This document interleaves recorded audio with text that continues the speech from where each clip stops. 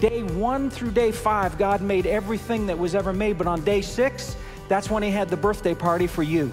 That's when he made you, because he made day 1, 2, 3, 4, 5, all that stuff he was making. God was making stuff for his son and his daughter because he loved you so much. And he said, I'm going to give them a purpose. I'm not only going to give them my identity and my name, but I'm going to give them a purpose, and I'm going to call them to take care of all the gifts. Day 1 through 5, they're going to rule and reign over the stuff. That's what's going to be their call.